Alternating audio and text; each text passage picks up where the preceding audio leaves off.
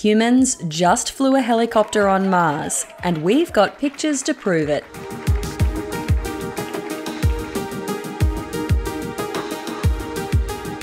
After more than 6 years of development, a long flight to Mars, and some nerve-wracking delays, NASA has finally launched and landed its Ingenuity helicopter. Altimeter data confirms that Ingenuity has performed its first flight, the first flight of a powered aircraft to another planet. This is the first powered and controlled flight we've ever completed on another planet, and NASA had to overcome some pretty impossible odds to do it. In fact, there was a chance this flight might not have happened at all. During a final high-speed test of the rotors, the helicopter's systems aborted, and NASA had to beam up a software update from Earth. But Ingenuity finally took to the Martian skies, and thanks to cameras on board the helicopter and on the Perseverance rover, we got an amazing view. A black and white camera on the bottom of the helicopter gave us shots looking down on the Martian surface, while a colour camera gave us a view of the horizon. But it wasn't just the cameras on Ingenuity. Percy the rover was watching the whole thing.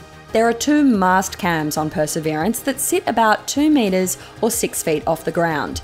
These cameras recorded both a close-up and wide-angle view of the flight as Ingenuity spun up its rotor blades, lifted into the air, and then slowly landed back down.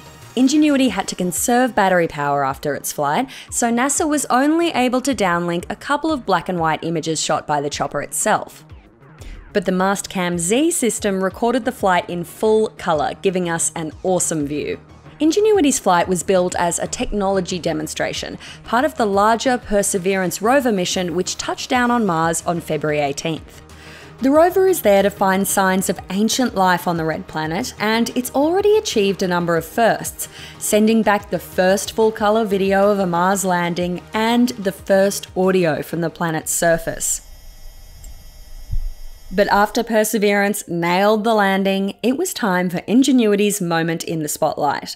The helicopter travelled to Mars tucked under the belly of the rover, which is about the size of a compact car. Ingenuity might be a featherweight compared to Papa Percy, but it's also a seriously impressive piece of machinery. It's completely autonomous and self-charging, with 2 pairs of 4-foot-wide rotor blades that counter-rotate to lift off in the Martian atmosphere. The atmosphere on Mars is 1% the density of the atmosphere on Earth, meaning there's not much for the rotor blades to push against to gain lift, and that was a huge challenge for the NASA engineers. That's why the blades had to be so wide. They need to spin at more than 2,500 RPM to actually lift the helicopter off the ground. Ingenuity also needed to be incredibly light.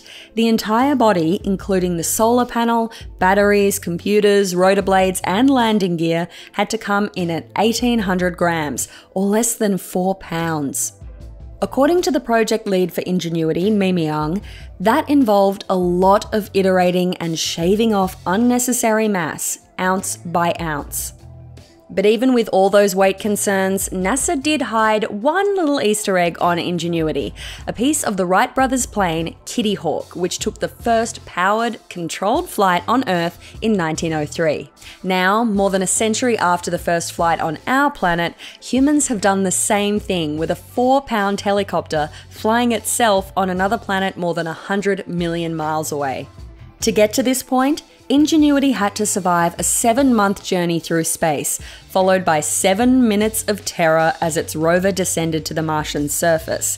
Perseverance had to blast off the helicopter's protective shield and gently place it on the rocky surface of Mars. The helicopter had to survive its first sub-zero night, charge up its batteries by itself using its solar panels, and then spin up its rotor blades for the first time to make sure they actually worked on Mars.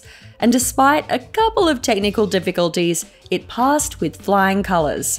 NASA only had a relatively small window to test fly its drone, 30 sols or Martian days, which is about equivalent to 31 Earth days. They played it pretty safe with this first flight, but now they have the chance to do 4 more flights, going higher and further and potentially even recording sound. And all of these flights are going to bring in more data and more images for the world to see. And that's the real potential of Ingenuity. It's proof that we can bring an aerial dimension to our exploration of new worlds. And who knows, maybe one day we'll be sending little drones to scout around new planets and to venture to places that humans can't reach. Like the Wright brothers and Kitty Hawk, this is just the first liftoff, but it's the start of so much more. But tell me what you think. Do you want to see them torture test this helicopter on Mars? Let me know in the comments below. And while you're here, speaking of torture tests, why don't you check out this amazing SpaceX video I did over here? If you want to see some rockets blow up, I got you.